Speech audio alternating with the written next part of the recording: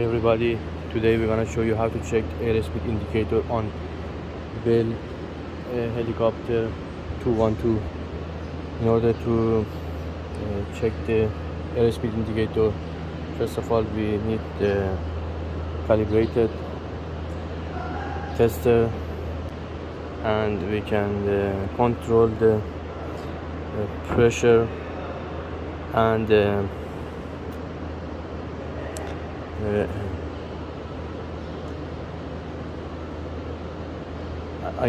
pressure and pressure of the ram air.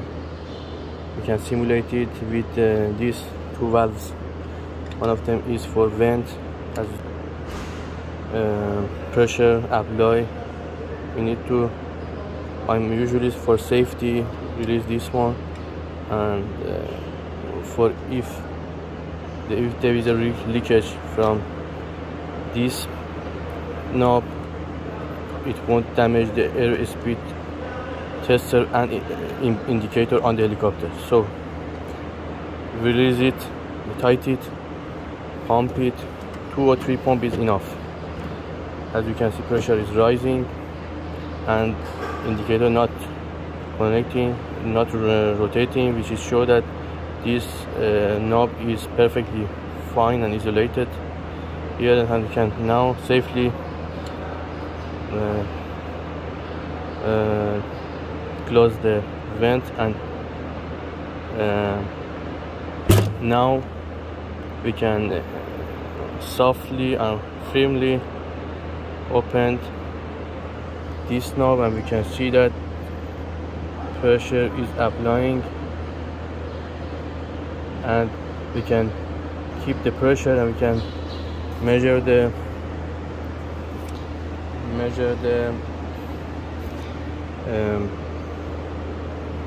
time with our chronometer, which I'm doing for you right now. I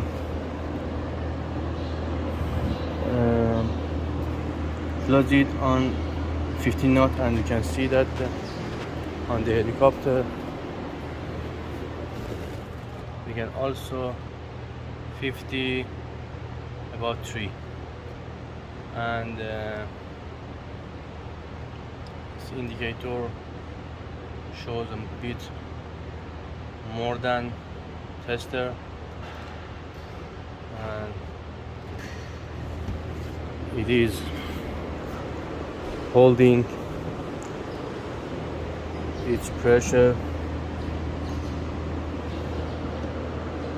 and it dropped almost 1 knot per minute, which is acceptable according to the book. I am releasing. We have pressure here. I'm releasing and increase it to the 100 knot. Here time is passing 1:22, and you can compare it with the indicator on the helicopter, which has changed already, and you can see that it is again a bit lower than 100 knots. It's about 29 something, which is acceptable. And as time is passing, you can see that there is no leakage in the system, and pressure is holding as the time is passing.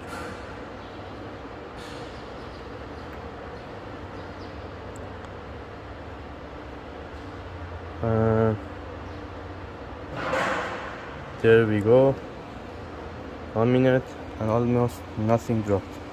So we are good to go, and pitot line is perfect. We can use the vacuum for check the altimeter. This tester is for the altimeter and also USB indicator. If you like the video, please like and subscribe. If you have any question, don't hesitate. Goodbye everybody. And when we sure that there is no leakage, we are easily and smoothly can release the pressure from this vent